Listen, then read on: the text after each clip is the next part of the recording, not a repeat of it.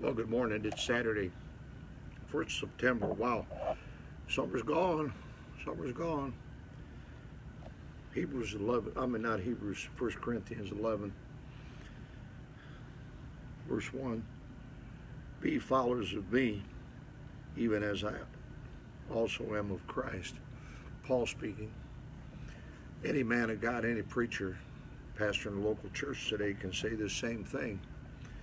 Be followers of me, even as I also am of Christ. People say, don't ever follow a man. Yeah, you follow a man that's following Christ. Get you in a good church.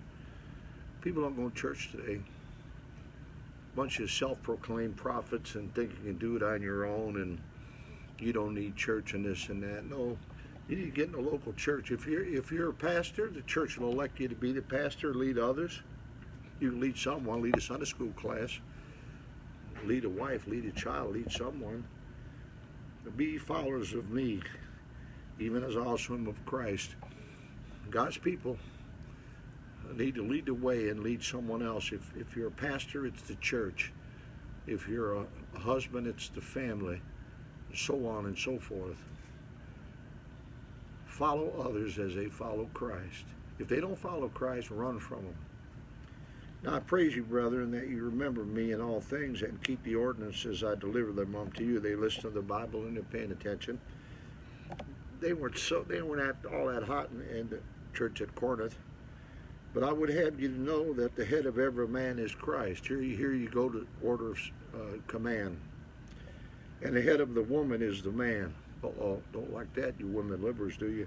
And the head of Christ is God, the Heavenly Father, Jesus Christ, the Son, man, woman. Every man praying or prophesying having his head covered dishonoreth his head.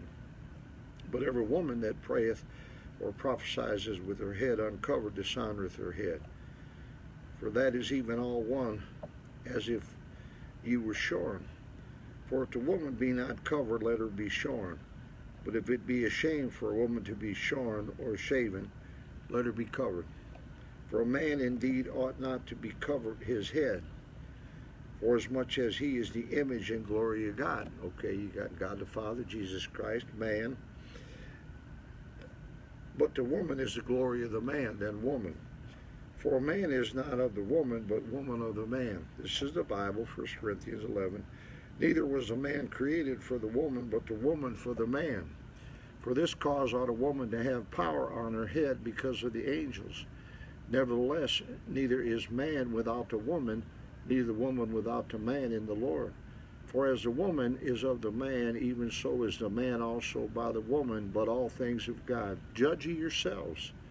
Is it comely that a woman pray unto God uncovered? Doth not even nature itself teach you that if a man have long hair, it is a shame unto him? Man's supposed to have short hair. That's what the Bible says. Has to do with submission. But if a woman have long hair, it is a glory to her, for her hair is given her for a covering. But if any man seem to be contentious, we have no such custom, neither in the churches of God. So here you have the order in the church. The Heavenly Father, Jesus Christ, the Son, man, the woman.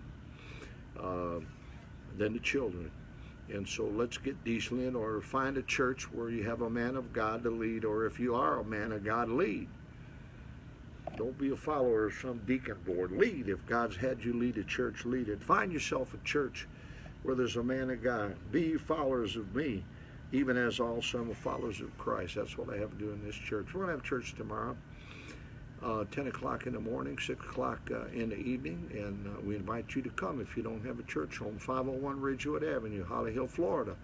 You need a church home. Find a man of God that leads a church and be part of that church and be under the subjection of that church. God bless you each all. Have a good day. Amen.